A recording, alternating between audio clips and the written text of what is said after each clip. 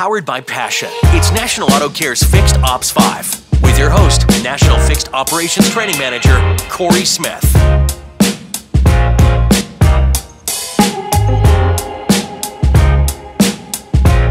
Welcome to Fixed Ops 5. I'm your host, Corey Smith. Today, I'm being joined by Corey Parker, Fixed Operations Director for Ford Dealership Group. Before we get into this episode, Corey, give me a little elevator version about your career. What got you to this point in your life? Well, Mr. Corey, I started out, I went to East Carolina University to be a music education teacher. Oh, okay.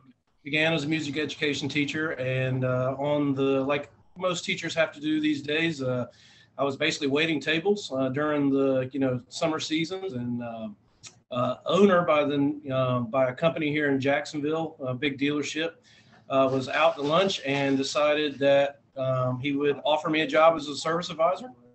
I took his offer, and from there I basically worked my way up, to service manager, to service director, and now to a fixed operations director.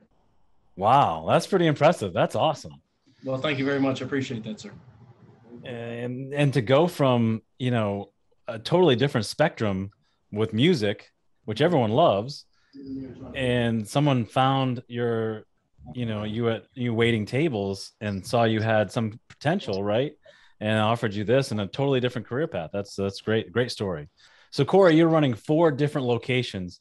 Just to give the audience some backstory, how many of those are manufactured dealerships that you're running right now? Well, we have 2.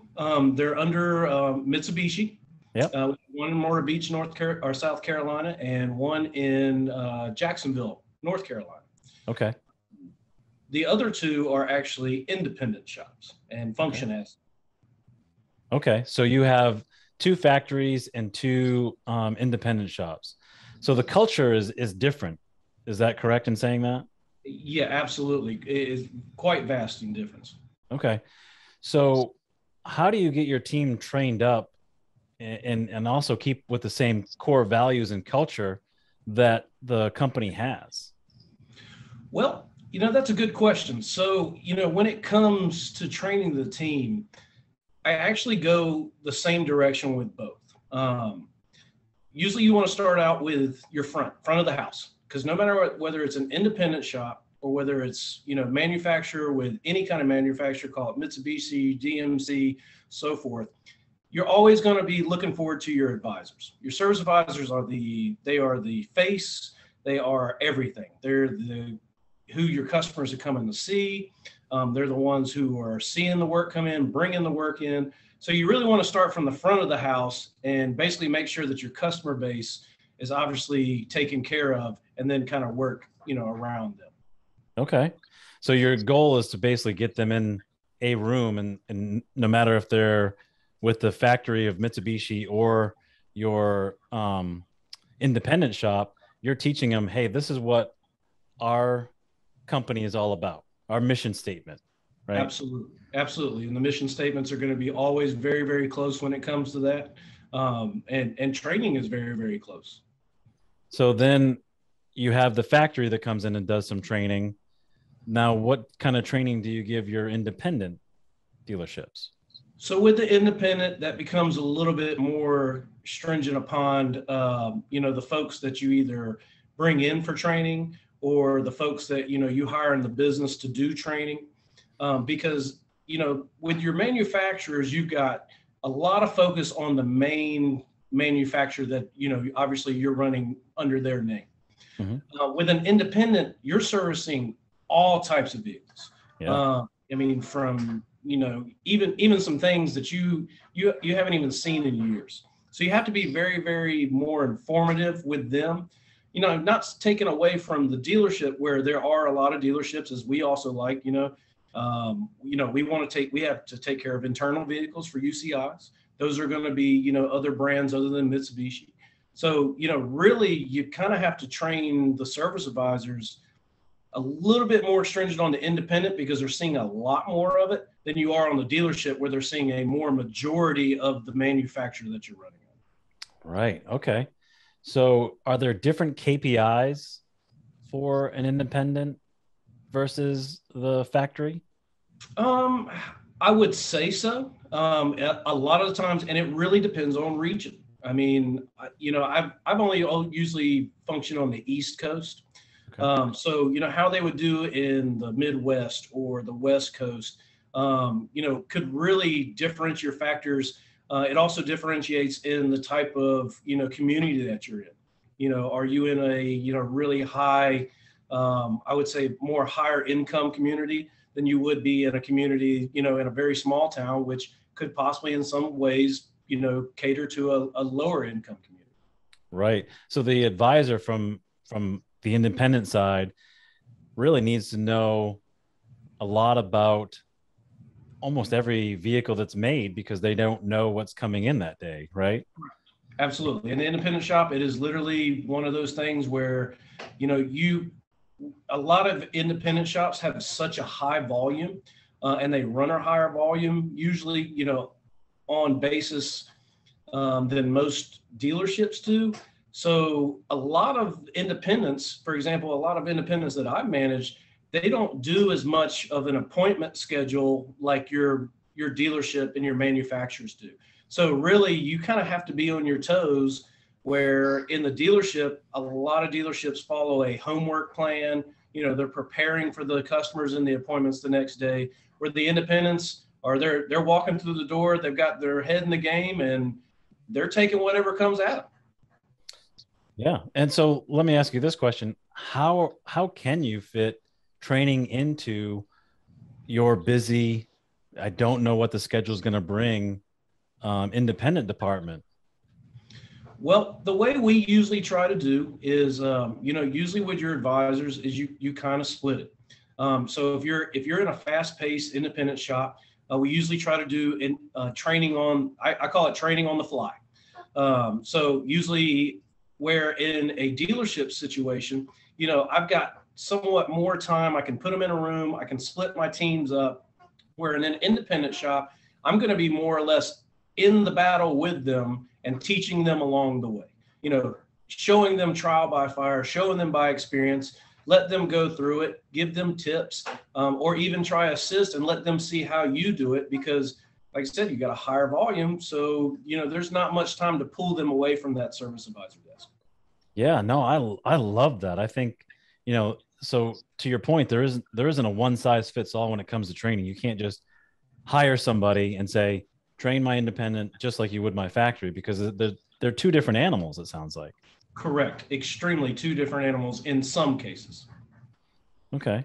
Because in some cases you can also train the factory advisor in the drive as well, but you have the luxury because they have a schedule, right? That you can pull them out for a few hours here and there to get the one-on-one training that they wouldn't be able to get on the service drive.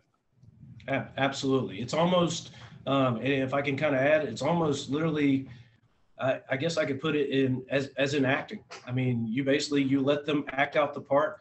The next customer comes in, you let the other service advisor take care, you back off into the background, say, hey, I like how you did this. Can we do this moving forward? Hey, another customer's coming. Hey, action. Let's do it again. Oh, I like that. So it's almost practicing on the customer. Yep. You are practicing on the stage. I get it. Okay. I like that.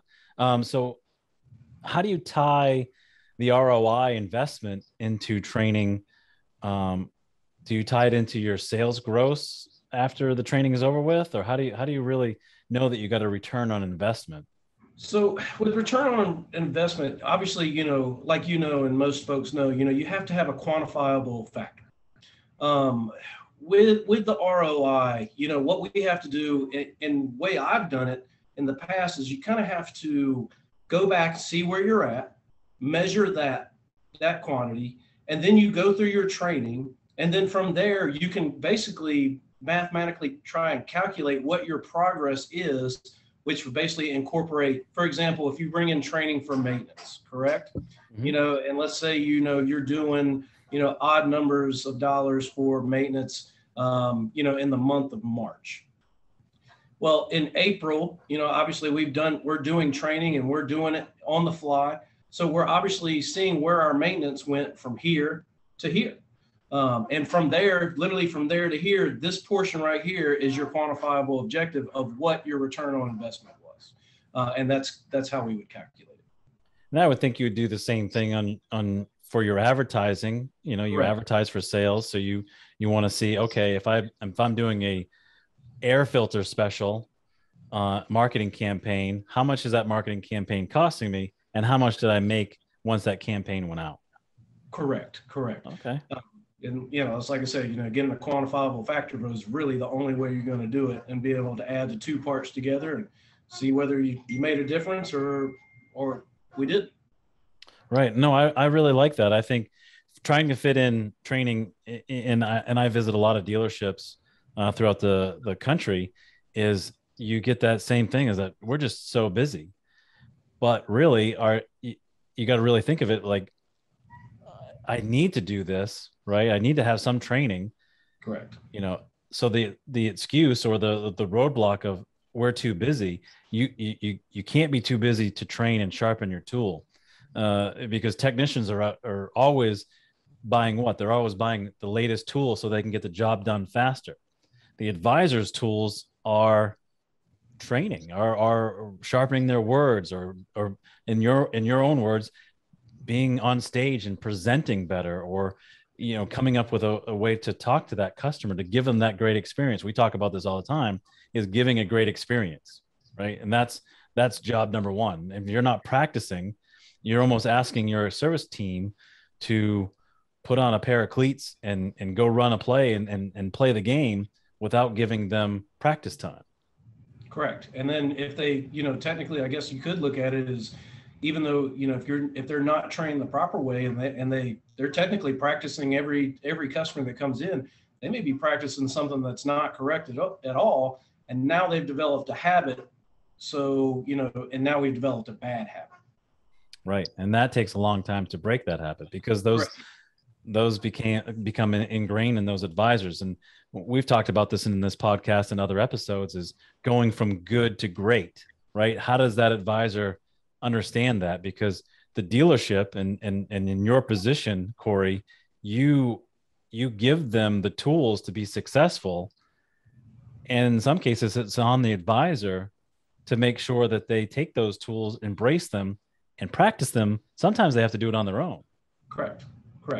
I mean, there is that aspect of, you know, and I think that gets away from a lot of folks. And then it's not only just in our career, you know, especially with, and I see it, you know, a lot of students that come out, whether it's from trade schools, whether it's from universities, we get into a habit of, well, I did homework in college. I don't have to do homework because I've trained for 4 years to do this job, or I know my job well enough.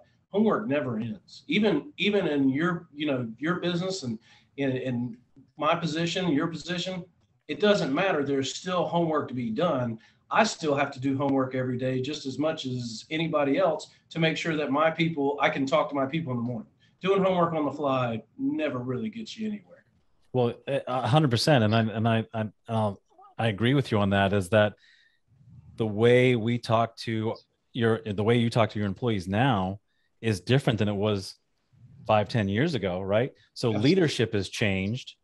The employee has changed. So you have to change with it, or you're not going to be able to speak to those employees. And we've talked about this too in this podcast, is that some employees would rather have a day off instead of bonuses, right? That they feel that's more valuable than money, right? Correct. And that's just the difference of employee. Back in my day, when I was working in the service department, if you tied money to it, I was going to get it, right? Absolutely. But today's employee would rather have an experience or a day off than they would money. And so that's, leadership has changed, and so has even the evolution of the customer. So training and learning, if you're not learning, you're not training, whether you're 20 or 80, that's that old saying, you're old. If you stop learning, you're old, and you got to always continue to keep learning. I mean, it's expected. I mean, how are we going to expect, you know, you always want to expect it all the way down from, you know, in the chain of employees. But how are we going to sit here and look at our technicians and expect them to, hey, you got to learn because this new vehicle comes out next year and you've got to do this, but you don't expect, the service advisors that are basically working with them to do homework. And then, the service advisors expect you to do the homework to be able to meet their needs as well. So homework is a very, very important thing. And it's something that I think gets overlooked a lot that really changes the game more than anything, and helps preparation. Yeah. Preparation equals control. And I think, a lot of dealerships talk about training, but it's not really implemented. So I think you bringing this, to light, and I appreciate you taking the time on this podcast to kind of talk about, training and how to really fit into a busy service department. What are your 3 takeaways from this episode in your mind that you can, pass along to a service advisor who's listening, or a vendor, or someone in the leadership of a dealership can take away from this episode? So the one thing that, the number one I will say, and I know we just spoke about it, is homework. I mean, I think homework is the number one key. I mean, you can't throw that away. It's important on all levels. We're talking about dealership to independent shops. Just because it's different than the dealership doesn't change the fact that you still have to do homework. It might actually change the fact that you might have to do more homework. The second thing that I would take away is that no matter how busy that you are, and you can imply that into homework, is if you do enough homework, you can find there is always a way to find room for training, whether it's on the job, whether it's away from the job, whether it's just, finding some way to get the training in there. And then obviously, once you do that, you need to obviously make sure that the training is proper and it's taking you forward, because you never want to do training and go backwards. Correct. The third thing that I will say is, there's room for anybody who feels that they may not fit one strategy, there's another strategy there. And what I mean by that is, an independent world may not be for everybody, but they may be for the dealership, and vice versa.